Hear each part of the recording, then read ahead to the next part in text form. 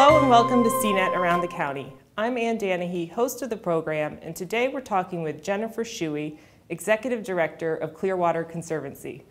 Hi Jennifer, thanks for coming in. Hi Ann, thanks for having me.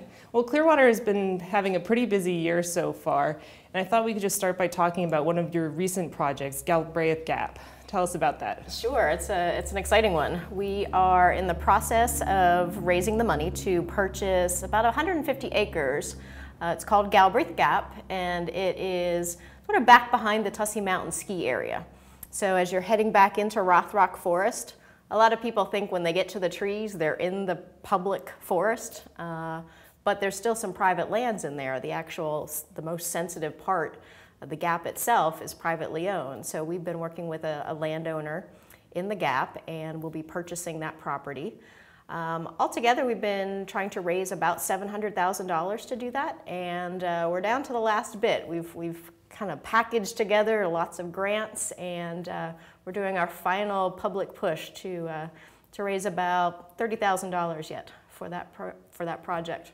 Why are you doing it? Why is it important to preserve that and not see development, which I guess could otherwise happen? Yes.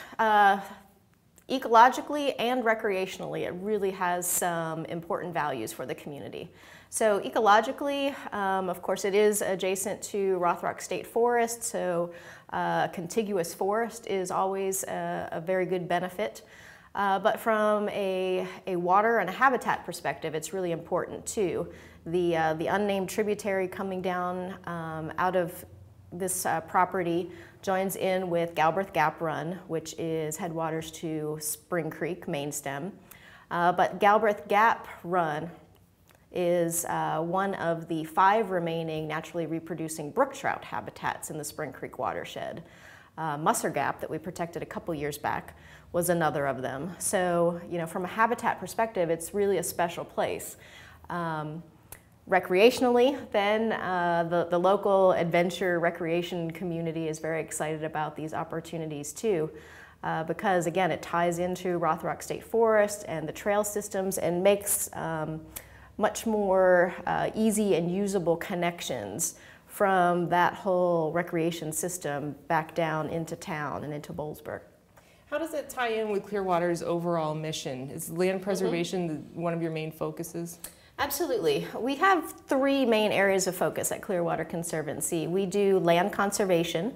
So we work with private landowners who are interested in protecting their lands even beyond their lifetimes. So, in more rare instances, we'll actually put together the funding to purchase property.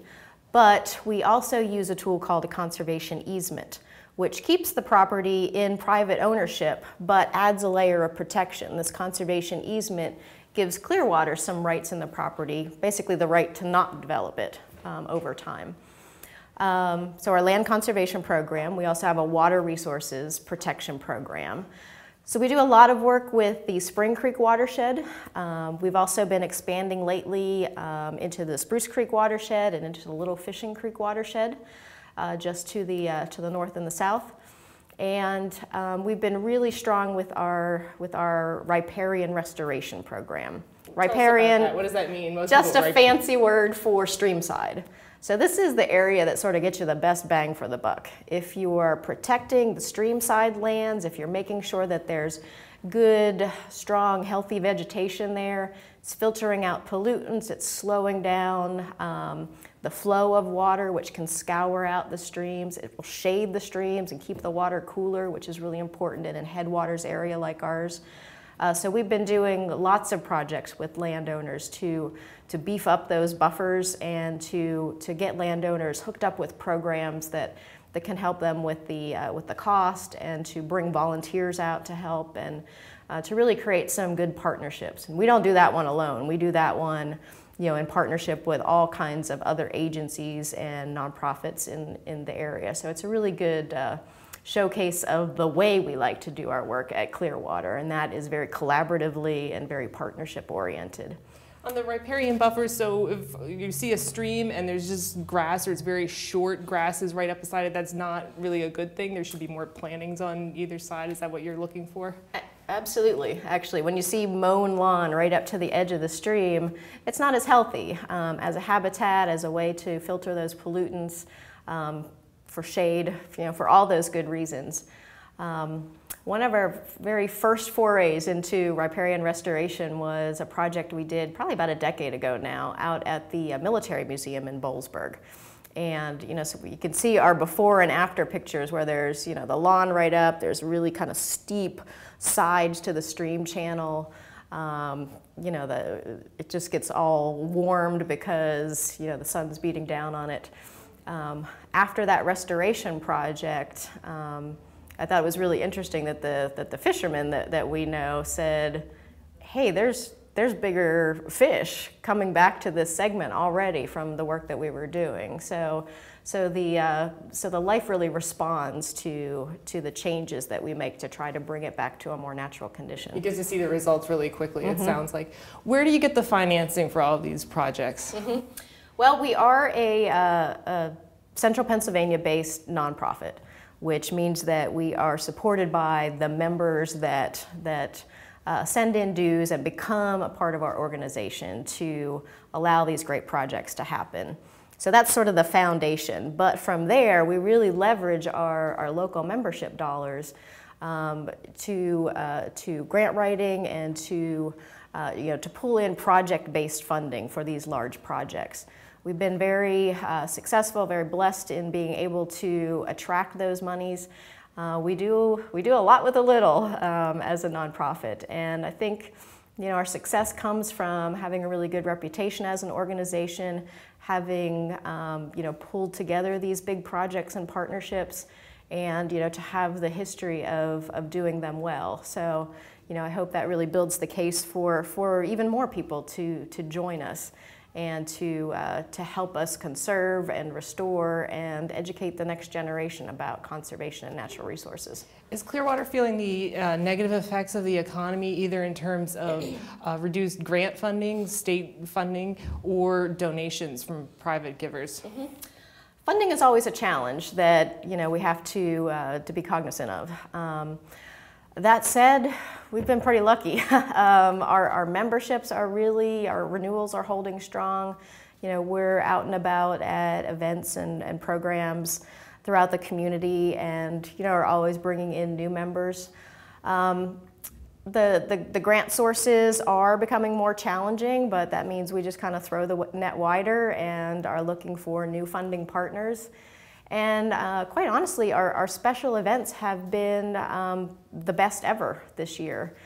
We have two kind of signature events, one in the winter called For the Love of Art and Chocolate, and it did its best ever, and we're recruiting right now for corporate sponsors for our Otto's Golf Fest, which has become very popular, and we're blowing away last year's corporate sponsorship numbers already. So, I think people really once they get to know us and get involved in some of our projects and see the work that we do and the way that we do it, they're our friends, and they keep coming back. So it's good to be part of.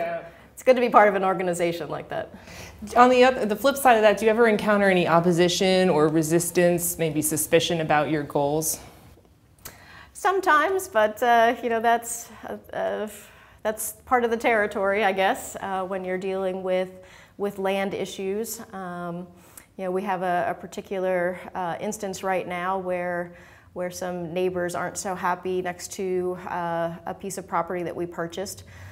So we're trying to kind of go back and learn the lessons from that, and how can we do that better next time? How can we better communicate and make sure that our neighbors and our stakeholders are really seeing the benefits of the project. And I think in time they will see that. It'll just take some growing pains to get there. What are their concerns?